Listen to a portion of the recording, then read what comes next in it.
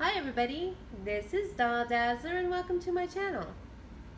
In today's video I'm going to be sharing with you guys some fairy houses that I have made. I watched a couple of tutorials on YouTube and I thought that it would be kind of cool to try to put these together and come up with some of my own ideas. So I'll be showing you a little bit up close on some of the materials that I used. So for this black and white one, I had used a water bottle and I cut the bottom of it off. And then right next to it, I had hot glued a paper towel roll. I cut it off and glued it to the water bottle. And it's just your average ordinary water bottle. There's nothing special about it at all. It's just a plastic water bottle. And then what I did was I took a combination of some construction paper, some glue, and like Elmer's glue, and some water, and I meshed it all together. I kind of cut up the construction paper into some smaller parts, and I mushed it all up, and I got a pulp, kind of like a paper pulp. And so then what I did was I covered it, I started putting it all over the outside of this bottom part here. And it really made kind of a cool effect. It kind of dried and it looked kind of like terracotta. So I wouldn't have necessarily had to paint it, but I had kind of an idea in mind for how I wanted this fairy house to look. So I just continued on, and then the next thing that I did was I made more like a not a clay, but kind of like a Play-Doh type of product. And so I mixed some flour and a little bit of glue to give it some tenacity, and some water, a little bit of salt so it helps with the curing of it. And then I just meshed it all together. It kind of made like a Play-Doh art.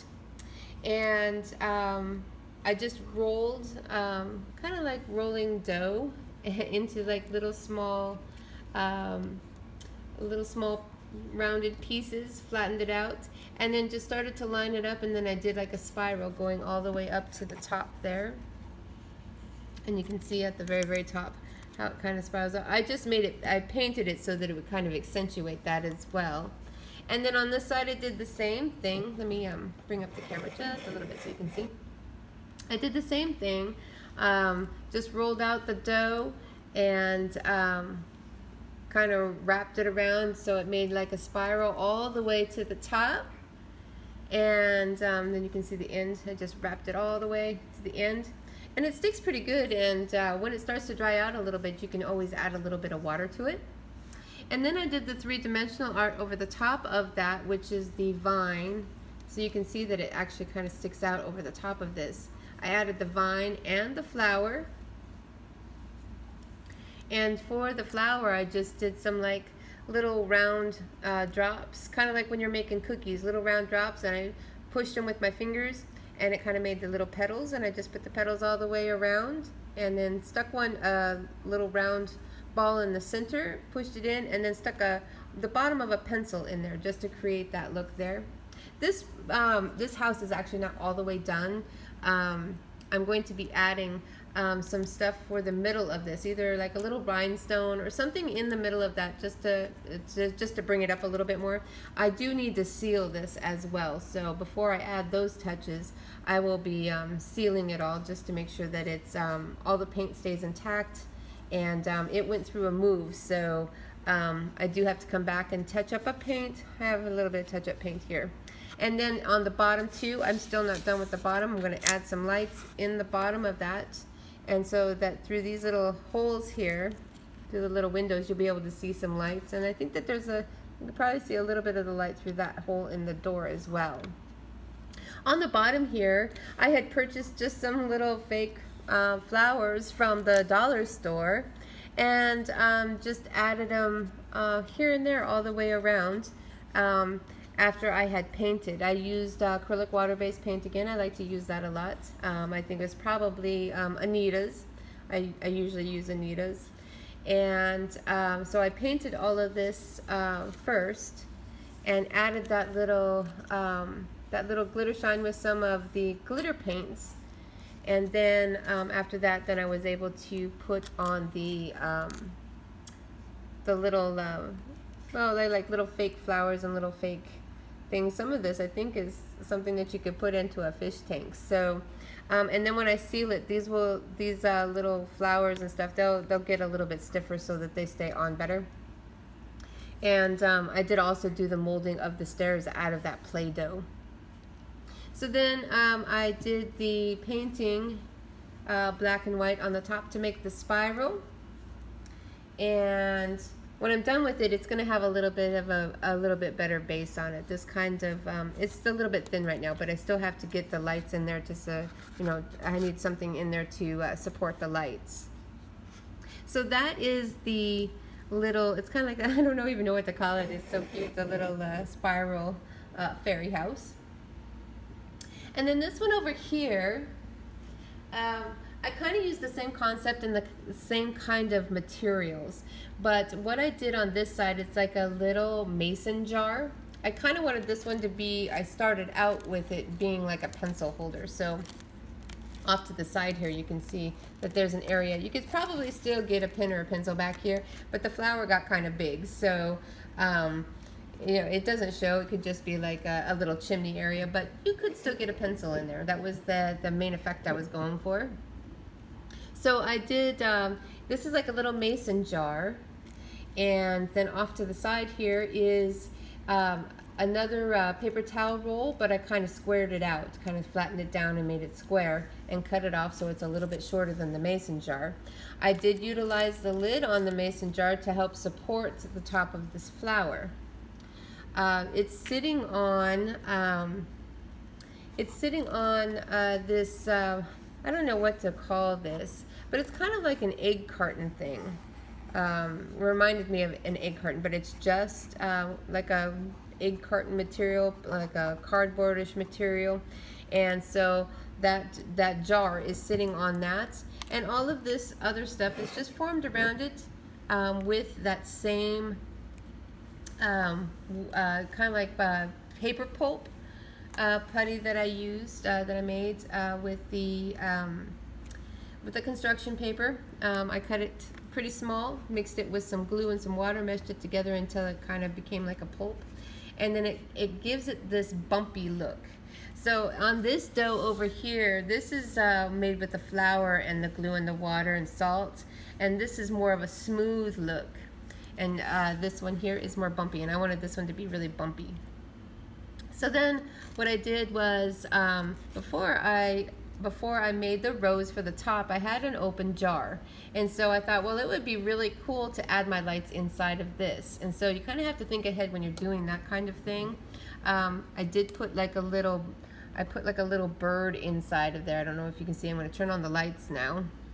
So I have these little lights. They're made for Christmas, and I did make them so that you can remove them to change the batteries inside of there. So that just sits in there. You can change the batteries inside, take it out and change the batteries. And then it's easy to turn on. And there's the light inside that shows the bird, and down inside of there are some little flowers. And then over here on this side, you can still see it from all the different angles. So it's just kind of like a little knick-knack that you can sit on your shelf, or you could get the pencil and pen in on this side. And then after I got that done, then I started adding some of the flowers again on the outside. I did, it started to dry, so I did all the hand painting, added the door and the little welcome mat. I don't know if you can see, the home mat. And then painted the green on here with a little bit of a technique that's sponging, so that you can get different colors in there, and then the white for the top. And then with the flower, this is the rose on top. What I had done was, after I had gotten this molded out, I had stuck the top on there with the top of the mason jar, and I started adding some aluminum foil and just shaped it out in the shape of a rose. And then I took that same paper pulp that I had made for the bottom, and I just started to put it around the outside of this rose, so it's still got that real bumpy look. I didn't want it to be smooth. I wanted it to be bumpy and kind of more nature type looking.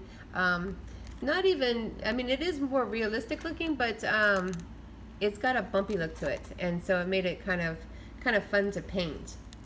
And then, so then I used the acrylic water-based paints and painted that. And then underneath, so that it kind of sealed the transition between the rose and what would be considered probably the stem of the rose, which is the little house with the bird. I used these artificial leaves. Now I could have done the leafing out of the aluminum foil as well, but I kind of wanted to incorporate some artificial flowers. And so I did leaves from artificial flowers up there, and then some of the flowers, artificial flowers down here along the bottom. And then after I was done painting, and I sealed it. I sealed it with a just a clear sealer to help make it shiny and also protect the paint, because it's water-based paint. You have to protect it. Then after I was done with all of that, I came back and I did the little stones. Now these little stones, I believe, are for a fish tank, and so I just got the real small ones and I just glued them on. First with the hot glue, and then I sealed them a little bit again with some, I think it was E6000. And it was a little bit thinner glue to hold them in. And so then it started to dry, and it made kind of like this little orangey look, so it looks more realistic. And then I sealed it again once more. This fairy house is actually complete. I would like to put some little velvet, or not velvet, but like maybe some felt around the bottom here, but I may just sell it as is. I do want to sell these once they're complete. This one's pretty much done. And so those are my fairy houses. If you guys like these fairy houses, please like and subscribe to my channel. Thank you so much for watching, and I will see you in my next video.